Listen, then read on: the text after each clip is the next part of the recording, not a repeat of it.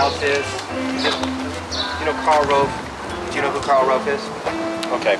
First day road trip, Arvada, Colorado. Right here, 10 years old, Karl Rove told his family he wanted Nixon to be president. Right here, Arvada, Colorado. It was a little disappointing today. We couldn't find Karl's house, but I'm psyched about tomorrow. It's going to be great. Keep hope alive.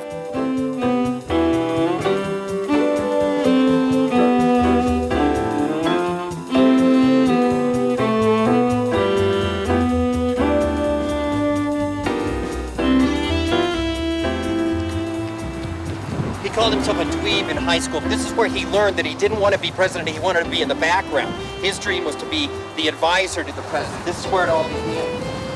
Also debate clubs. He would have cards and cards of debates that some claim there wasn't anything on the cards. He just had boxes and boxes of file cards to intimidate the other people.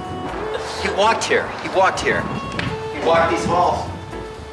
This looks newer than...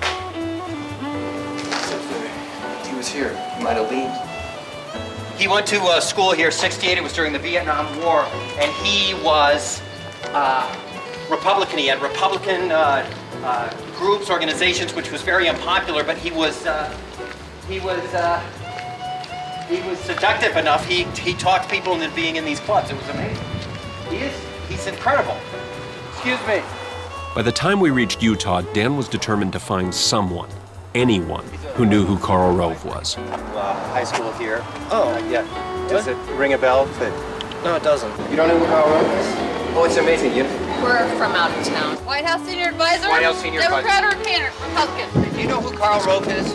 No idea. It's a White House senior advisor. He's the White House senior advisor? Well, I don't know that much about him. He's local.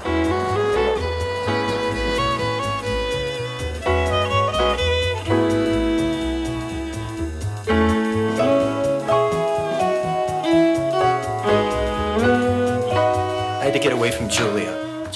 She's asking me, why are you getting so upset about this? And I say, it's one of the reddest states in the country and nobody knows him. That is upsetting. Of course I'm going to be upset on so many fronts. She says she's lost the point of this trip. And I say, you don't have to know the point of it. You don't have to find the point. We don't have to find the point. The point will find us.